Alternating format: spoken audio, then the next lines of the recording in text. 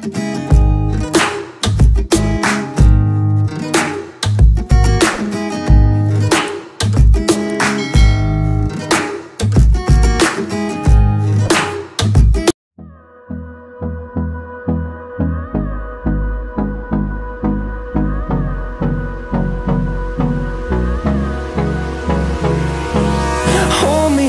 till I get up.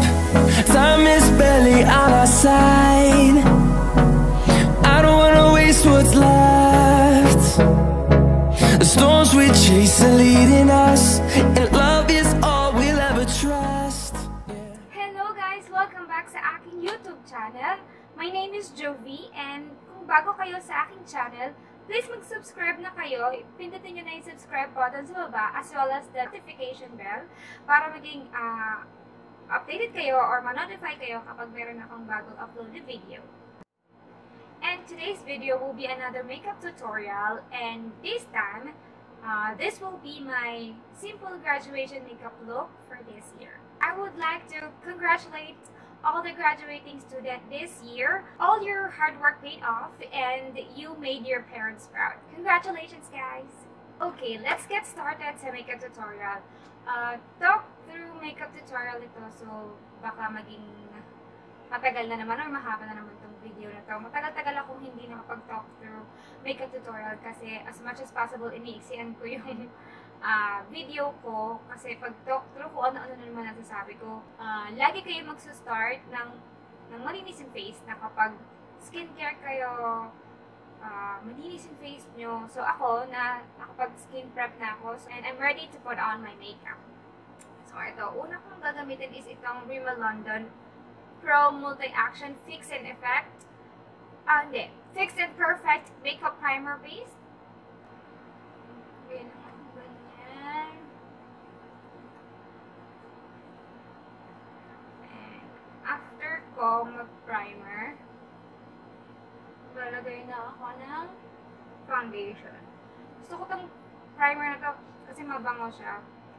Saka para lang din siyang moisturizer. Kumakapit talaga yung foundation. Maybelline Dream Satin. I am in the shade P03.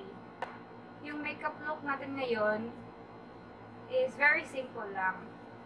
Subtle lang siya for graduating student.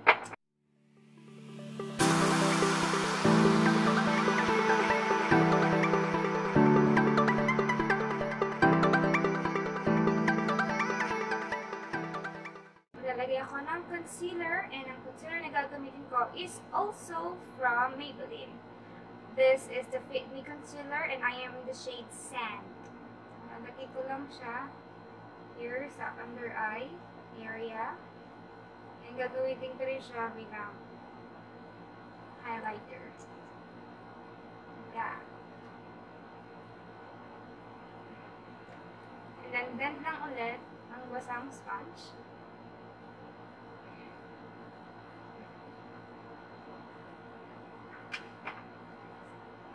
Simple lang yung makeup, pero plakado dapat. So, huwag nyo kakalimutan, or lagi nyo lang tatandaan na dapat i-blend nyo ng tama ang inyong makeup. If may maingay kayong naririnig, I'm so sorry, that's my air conditioner. Wala kasi akong mic. Ito sa wala pa akong pambili.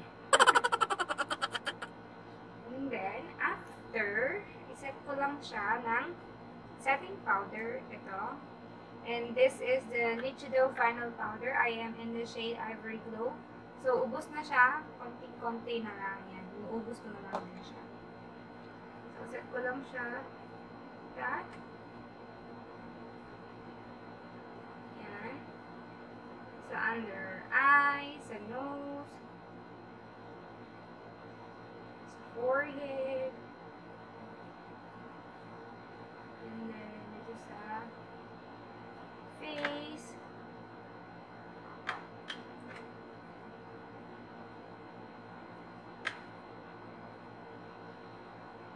That. And then, habang nagsiset ako ng powder, nilalagay ako ng kilay, at ang pangkilay na gagamitin ko ay itong Tony Moly Auto Eyebrow Easy Touch in shade black. So, may kasama na siyang spoolie. Brush ko lang yung eyebrow ko ng spoolie. And then, fill in.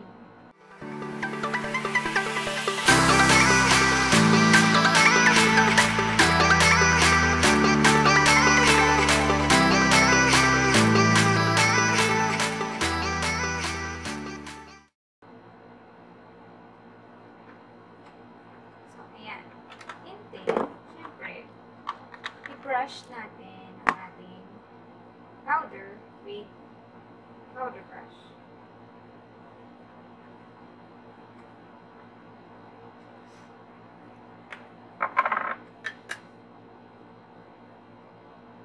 Habang minabrush, nilalagyan ko rin siya ng mga powder na natira dito sa lid para maset maigi yung face.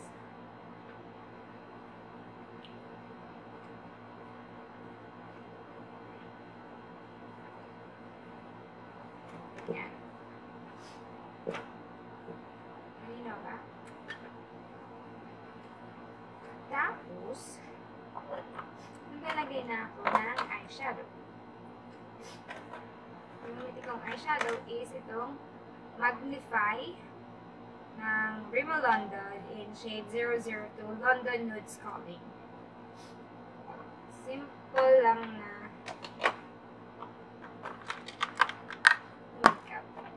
ko lang ng powder. Also, this is from Rimmel London. Also, Silky Beige. Set ko lang. Also, from Rimmel London. Gagamitin ko yung bronzer nila to contour my eyes. So, dito lang sa crease, sa may taas.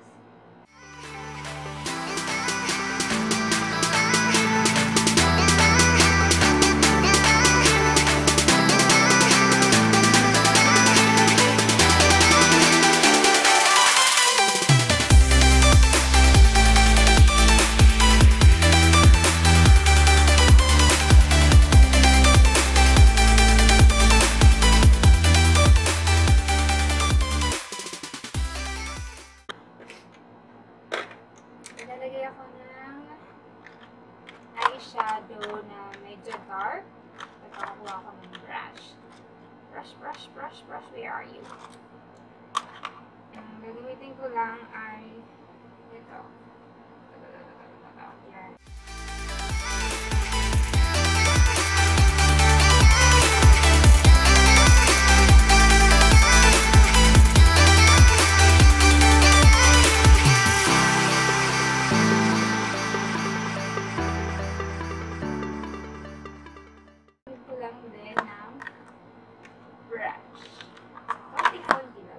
Subtle lang. Then siya palo.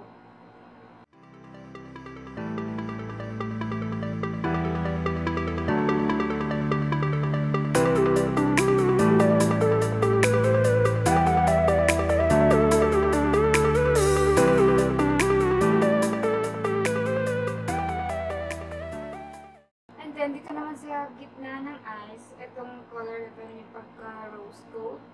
So, ganito na yung fingers ko. Itong finger na ito. And nalagay ko lang siya. Like that.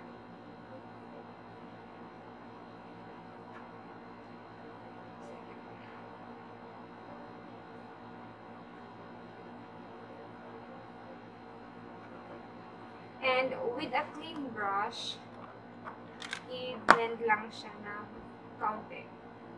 Para walang kalat-kalat. Like that.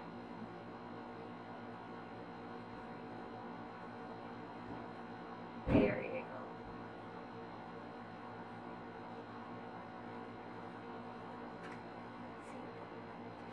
Then, to highlight, ito namang color na to. Yung first, ay, tutak, teka.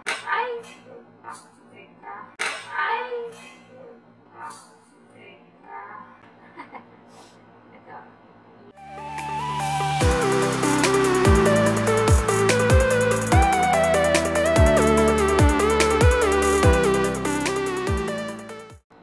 And then, sa ilalim naman ng eyes, gamitin ko itong brown na to. Yung bronzer ng Rimmel London.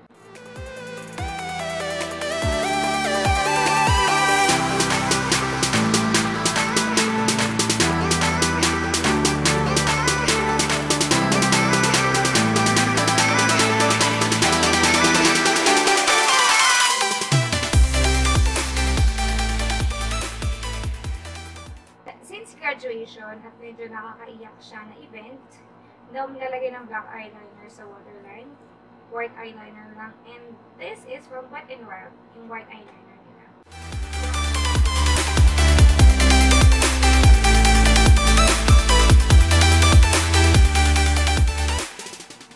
Dahil nakakaiyak na event to, syempre dapat ang ating eyeliner is smudge proof and waterproof din. So, Maybelline.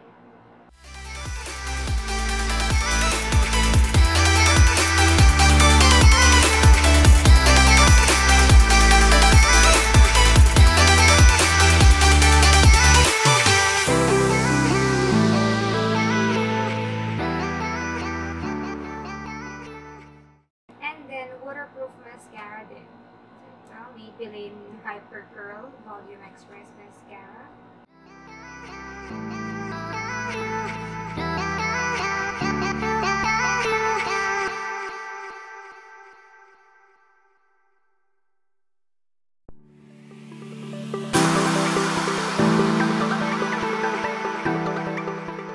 Nalagyan na ako ng false eyelashes.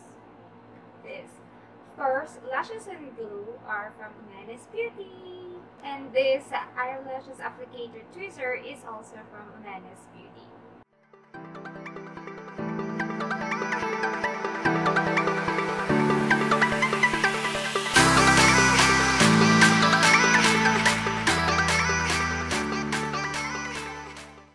Ayan, tapos na ako sa eye area. So, sa face naman, powder lang ulit ako gamit ang Rimmel London powder or pressed powder. Ayan. Then, after mag-powder, i-shape ko na ang aking nose in cheek gamit ang bronzer ng Rimmel London. So, konting product lang. Then, swipe lang ng ganyan.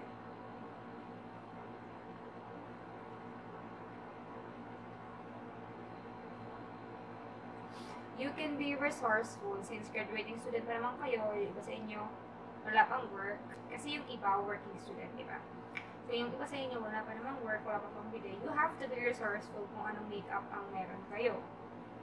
So yung powder, pwede nyo siyang gawing eyeshadow base nyo, yung brown eyeshadow. Pwede nyo na siyang gamitin and pang contour ng face. So, I suggest, kapag nagsa-start pa lang kayo sa makeup, bumili kayo ng mga nude color, especially mga browns. Turn ng nose sa face naman. Oops, sorry. Face naman. So, konting-konti lang. Para lang hindi flat tignan yung face, gawa ng powder and foundation. Circular motion lang. Magka-color lang yung face natin.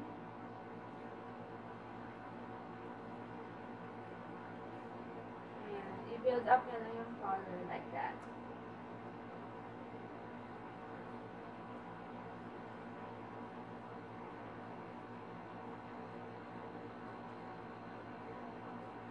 Then, sa forehead din, para magkaroon ng shade yung noon natin.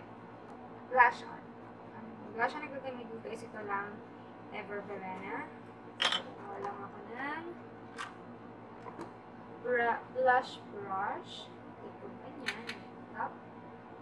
And smile. Like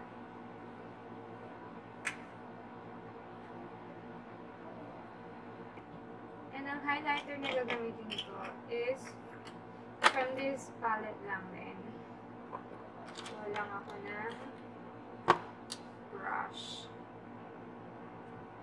Highlighter brush, and then Alright.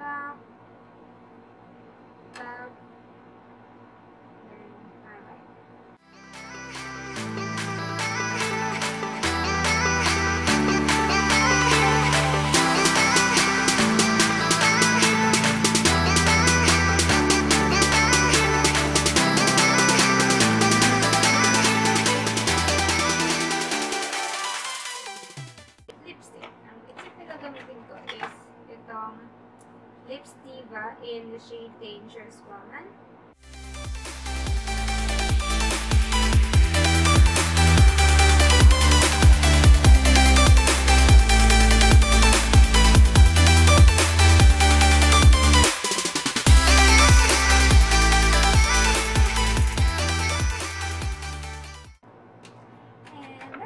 Ayusin ko na yung buhok ko, then I'll get back. So that's it, guys. I hope you like this video, and if you do, give this video a thumbs up, leave any comment down below, and please do subscribe for more videos from me, and see you on my next one. Thank you for watching. Congratulations, guys.